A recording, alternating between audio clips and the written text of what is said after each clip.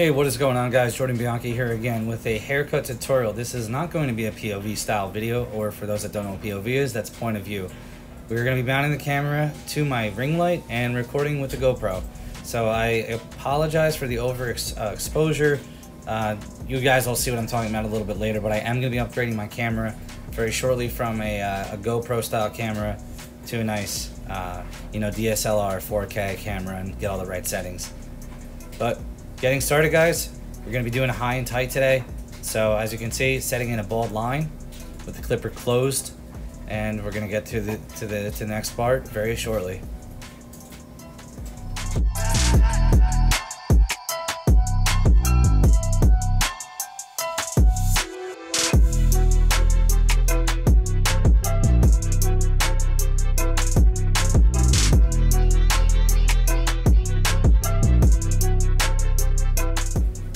Okay, and here it is, guys. Next step, clipper open. We're going to be going up about a ½ inch above the clipper clothesline. Make sure you are very consistent with this line. This is the most crucial step in any fade, is the space between the clipper close and the clipper open. So here we go, guys.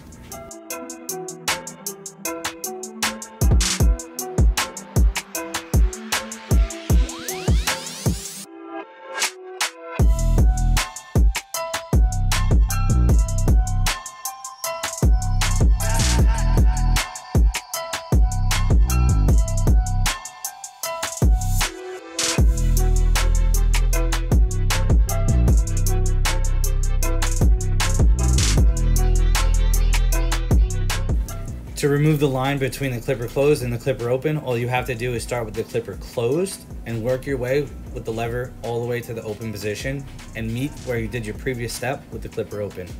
So as you can see, guys, starting with the clipper closed, just a hair above clipper closed. As you can see, it'll take out that line just a little bit. Use a heavy flicking motion and a light touch when doing this, and it'll mitigate the amount of time that you have to spend to try and remove this line.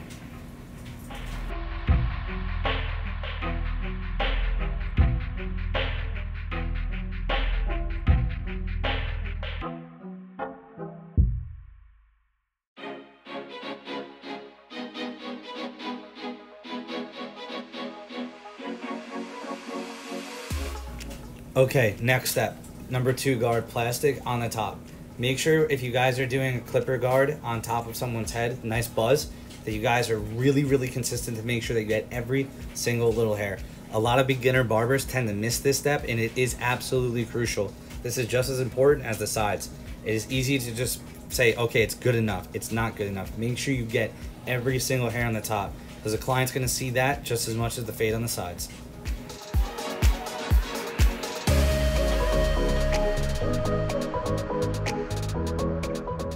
Okay, guys, and the next step here is using a number 1 guard with the clipper closed and open. You can use this to your advantage by using the client's head. What I mean by that is the client has a natural round to their head, especially on a high and tight. The high and tight, if done correctly, you will be able to blend any guard on top into a skin fade on the sides with a number 1 guard. All you have to do is ride the clipper off the round of the client's head. As you can see, my clipper's kind of like floating off the side of his head, and I'm letting the clipper do the work. The round of the head allows the clipper to kind of fly off of the head. You get a better idea of what I'm talking about right here. And all it is playing with the lever open and closed and trying to remove like shadows and dark spots. You shouldn't create any actual line when doing this step. All it was going to do is just remove shadows. So there's a big difference between shadows and lines, and that's what this step is going to do.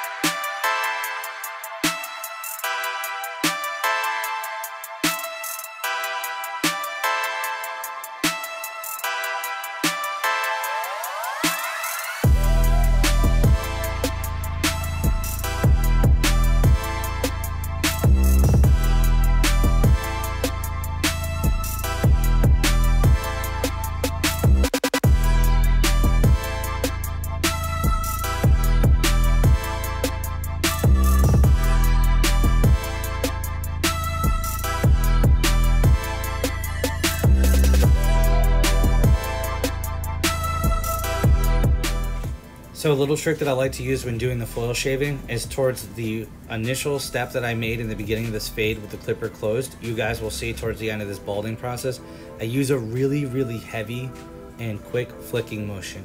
A very heavy flicking motion of my wrist.